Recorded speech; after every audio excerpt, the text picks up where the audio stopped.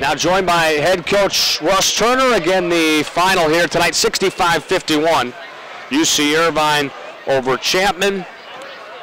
And Coach, let's begin with your starting lineup. We talked about it pregame, and that was a lot of fun just to see the 5 bigs out there. And I thought they did a pretty good job to open up the game, an average of 7 feet out there for a tip-off. So that was something to see, and I thought they did a pretty nice job. Yeah, that was neat. It was a good opportunity for us to seize the day and do something that hadn't been done before, and I think people will remember that. What I'll remember is that those 5 guys came ready to play and competed very well. Yeah. And got us a nice lead, and I challenged them to win the segment they were in, and they did that, and that was maybe the high point of the game for us, and so I was pleased with that group. When you look at the rest of the game, not pretty at times, but you get a win and then you head out to Texas tomorrow. You get these 2 games at UTEP, and then you got Kansas lurking around the corner. I know you don't want to look ahead, but some of the big things you want your guys to focus on as they head to this tournament.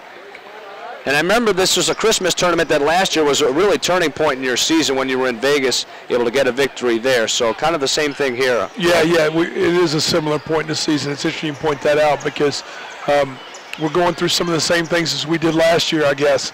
We're not a very good defensive team right now, and I'm a little bit surprised about that and a little bit concerned.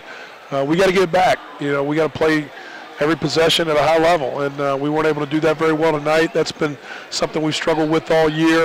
And we've got a veteran team, and I think this veteran team in some ways expects to be able to turn it on a little bit, and we've got to get our habits better. I'm disappointed that our ability to pass and catch in the last 2 games hasn't been very strong. We turned it over tonight way too many times, and we didn't look organized, and we just don't look as focused as what I expect from a team who has the potential that this one has. So we got to get that right, and that's on all of us, especially on me and my coaching staff.